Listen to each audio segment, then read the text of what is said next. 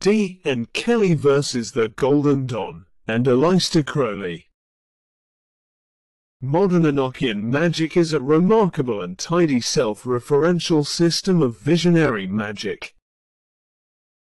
Both of these magical environments are populated by spiritual beings whose names are drawn from 5 grids of lettered squares received by Dee and Kelley during a series of angelic communications during the 3rd period of their magical operations. Both the elemental and the celestial magical environments are accessed by intoning one or more of 19 calls, which are chanted in an angelic language that was given to the Elizabethan magicians under breathtaking and extraordinary circumstances during the last months of their angelic magic workings. The visionary labor of many postmodern Enochian explorers was well repaid, for we soon discovered that despite our very limited access to the original text, this kind of magic actually worked. The technique used to receive visions such as these is called scrying. The Golden Dawn and Crowley often referred to the practice as traveling in the spirit vision. Scrying is, quite simply, the ability to put oneself in touch with one's own psychic senses. In magical operations, the scrying session is usually preceded by a formal ceremony designed to put the magician in an altered state of consciousness. Naturally, some of us proved more talented than others. Art lovers and movie fans make particularly good candidates for Enochian vision magic, for they see with the romantic's eye and already possess a vast memory bank of evocative landscapes, archetypal characters, and supernatural beings. Skilled at communicating through a vocabulary of images and visual metaphors. But even the least imaginative of us, in short order, learned to develop our own visionary skills that became increasingly honed by our repeated work with the system.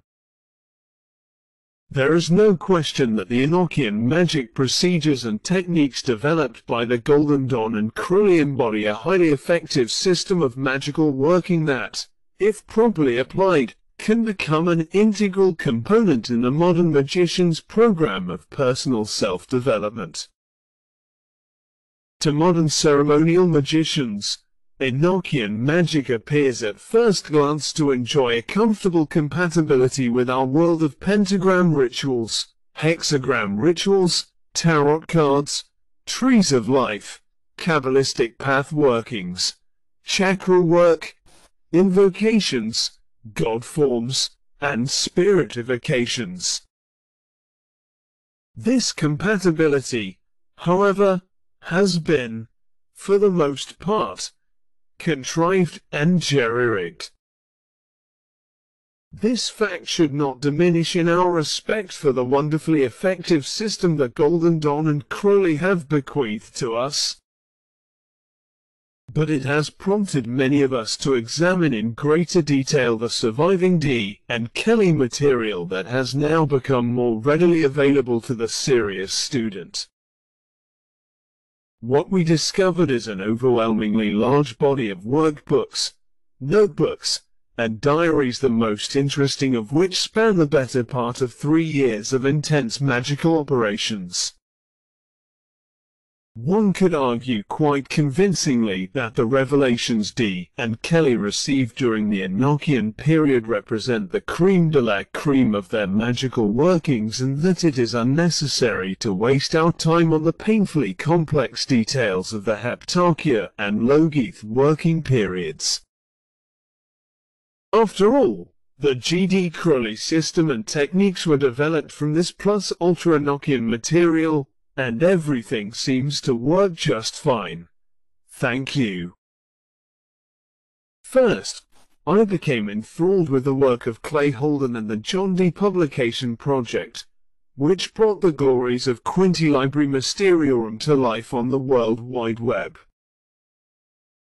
Then, in 2003, My OTO brother and Enochian magic adept Christios Per sent me a computer disk of material from a marvelous Enochian seminar he presented in Pittston, Pennsylvania. Along with the seminar material, he sent me a collection of photographic files of surviving Dee manuscripts from the British Library and other materials that were of great interest to me. I assure you, I could not have created this course without these materials and the profound insights of this great modern magician. I must confess that even with this information stacked conveniently and legibly under my nose, I was overwhelmed by the sheer immensity of it all. I'm interested in the magical adventures of Dee and Kelley as much as the next fellow, but I also have a life. But we're not talking about driving cars, we're talking about the art of magic. In the final analysis, no matter what system the magician chooses, in order to make it work most effectively, he or she must first become attuned to that system's particular way of viewing of the universe. This concept is so important to the understanding of what will follow in this course that I will pause to illustrate with an example. The ceremonial magician who practices Kabbalistic magic acquiesces to see all things in heaven and earth in terms of a hierarchy of spiritual personages expressed by the various god names, archangels, angels, spirits, intelligences, and demons of the system. In Kabbalah-based magic, such spiritual beings are conveniently organized and arranged according to fourfold formulas dictated by the Hebrew letters that make up the great name of God, Yod Heh Vav Heh, and by the familiar schema of the Tree of Life, with its 10 Sephiroth and the 22 paths that connect them. Like the ballerina whose 90 minutes on stage is the product of years of practice and thousands of hours of rehearsal, the magical artist must also be first transformed into a proper instrument of his or her craft.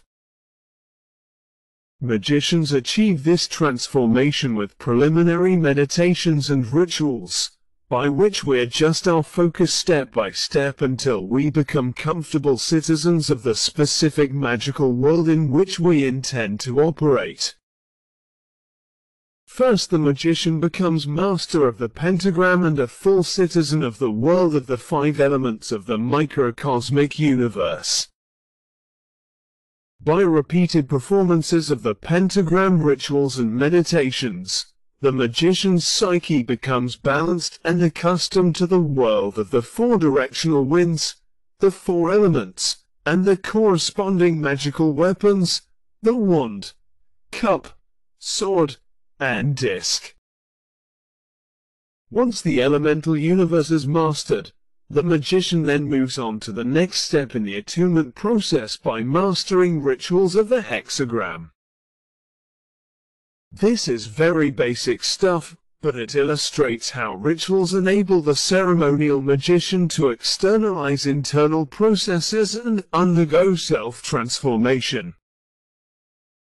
Would-be magicians who attempt more advanced work without being adjusted by these early attunements are ill-prepared to understand or properly absorb what is happening to them within the context of the progressively higher magical environments in which they presumptuously wish to operate.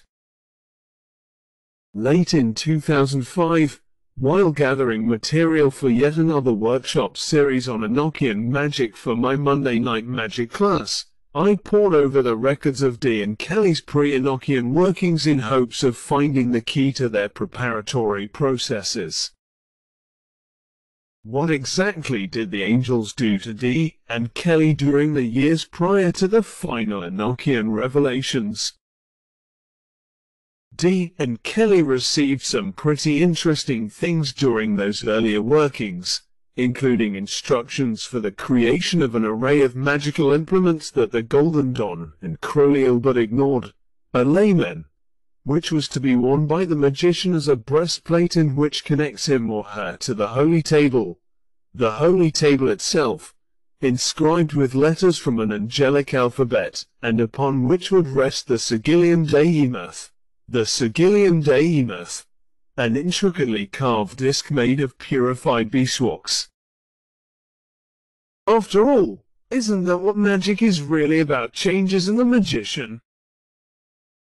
Could these changes have been brought about by the mere act of meticulously following the angel's complex directions, which filtered and distilled these magical concepts into material manifestation? If so, this would be a vital preparatory step that modern Enochian magicians are omitting entirely. I grew intrigued with this idea. Given the fact that the Dee and Kelley methods of Enochian magic already work so well right out of the box, how much better might these same techniques work if the magician were first prepared and attuned in a manner similar to the way Dee and Kelley had been prepared and attuned? I was at first uneasy with this theory because it came dangerously near to destroying my comfortable philosophy of don't try to duplicate the magic Dee and Kelley did to receive the system, just use the system they received. However, my inherent laziness was rewarded, and I eventually took comfort in the realization that in order to ceremonially prepare oneself to perform Enochian magic, one might not need to tortuously repeat everything Dee and Kelley did to receive the ring, the holy table, the laymen, the 7 ensigns of creation, and the sigillum Behemoth.